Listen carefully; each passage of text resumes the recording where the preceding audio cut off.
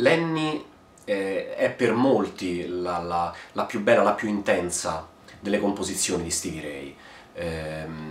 È un brano straordinario, suonato solo su 2 accordi in realtà, è un'alternanza fra Mi maggiore e La maggiore, su cui Stevie sciorina l'integrità del suo repertorio chitarristico, passando da frasi di pentatonica maggiore e bicordi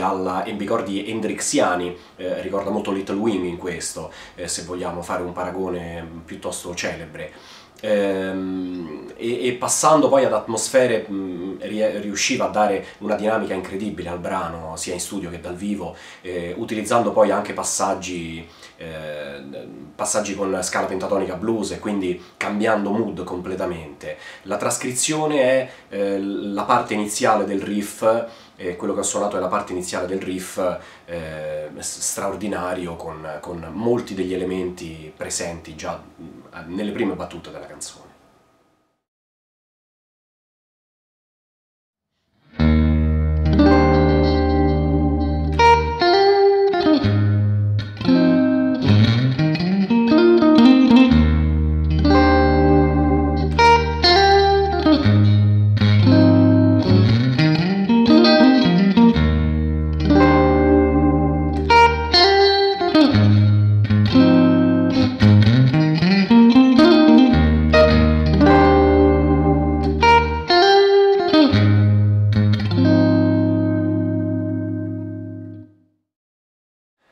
Root Mood è praticamente impossibile da suonare, era il brano con cui Stevie Ray sfidava i chitarristi che avessero voluto cimentarsi contro di lui, ovviamente non trovando mai nessuno che riuscisse a superarlo nell'esecuzione di questo brano. C'è una bellissima intervista di pochi minuti su YouTube, cercatela, un'intervista in cui Stevie, imbracciando la sua chitarra con l'amplificatore alle spalle, a un certo punto suona diverse cose, fra cui l'intro di Root Mood. È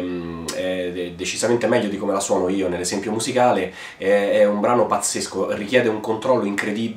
Ci sono pennate che la pennata colpisce sempre più di una corda, come è tipico dello stile chitarristico di Vaughan,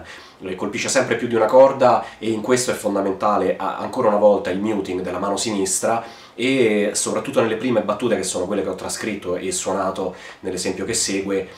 ci si sposta dalla prima posizione al 12° tasto in una frazione di secondo, e si ritorna immediatamente indietro dopo aver suonato una velocissima frase sulla pentatonica maggiore, poi prevalentemente, e buona fortuna.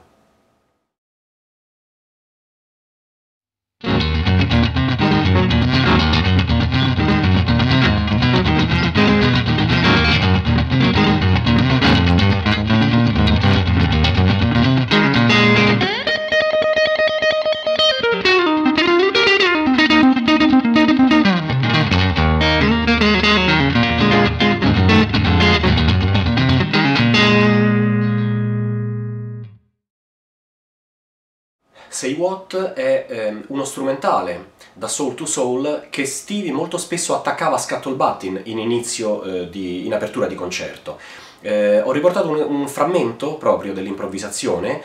molto significativo però, perché il brano è in Do per lui, era accordato mezzo tono sotto, quindi la tonalità reale è Si. Il brano è in Do, e sui 2 accordi di chiusura del blues, perché poi fondamentalmente è un blues suonato quasi tutto con il wah-wah, Stevie suona sul Sol e sul Fa l'arpeggio maggiore, settima, dominante chiaramente, dei 2 accordi, prima su Sol e poi su Fa, per poi tornare a suonare immediatamente la pentatonica blues in chiusura di frase, ed è molto interessante vedere come gli elementi convivano perfettamente.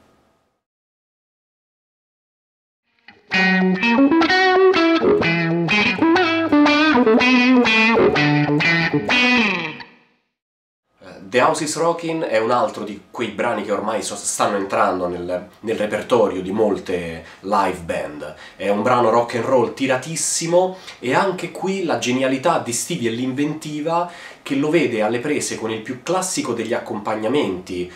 sulle corde basse, modificato però a suo piacimento, e quindi con la nota che si va ad aggiungere al bicordo, il power chord, diciamo prima e quinta, le note che si vanno ad aggiungere sono comunque spostate rispetto al solito e non di facilissima né esecuzione e neanche comprensione, insomma bisogna stare abbastanza attenti a capire dove vanno a mettersi le note.